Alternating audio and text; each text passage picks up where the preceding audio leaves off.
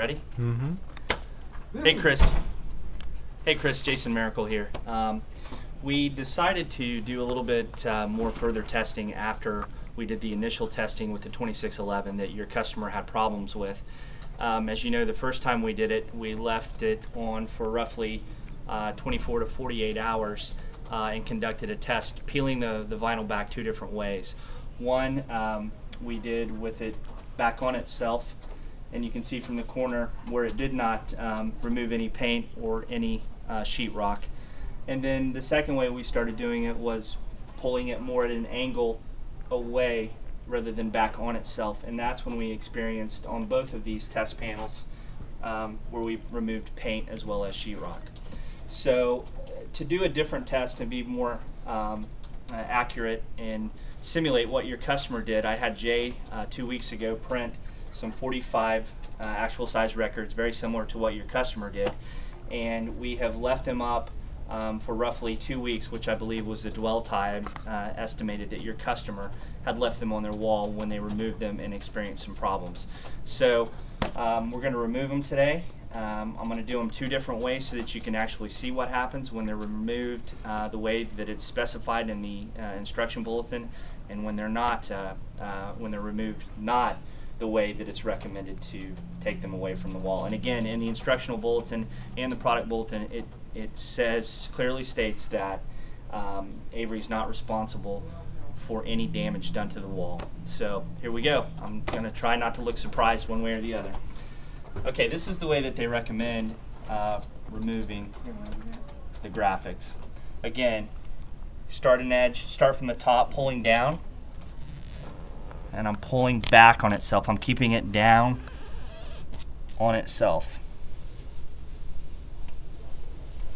As you can see, there was no removal at all of paint or sheetrock. I'll do another one that way, just in a different spot. And this is the exact same wall, again, that we did the original testing on.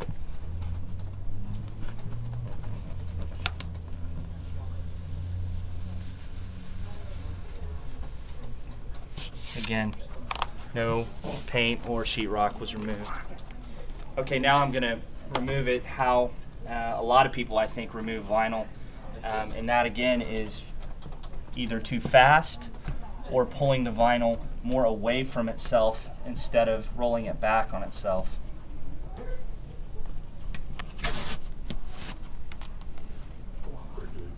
So that's what I think has happened. I'll even do it slow.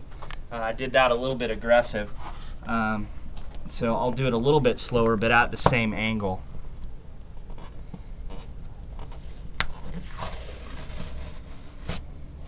So again, it's really all in the way that the vinyl's removed and that angle and that extra tension that you're getting when you're pulling down instead of with it flat on itself. I'll remove another one correctly.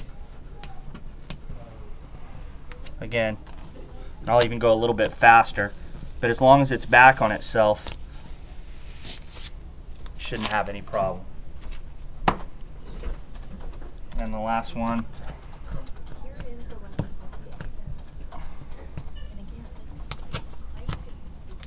Okay, there, you can see how temperamental it is, but I just got it away just enough, and when you start, so that's back on itself. Even if I were to stop here and start pulling, you get sheetrock removed from the surface. So now you can come in and paint the wall for us. Just kidding. Just thought I'd show you that again. This was out of the same lot of material that your customer experienced problems with on a drywall painted surface. We let these again stay up for 2 weeks, and I really think that this boils down to the way the product was removed, and there's really nothing wrong with the product in my opinion. But I wanted to share that with you from your friendly product development staff. Thanks. But the wall is ruined!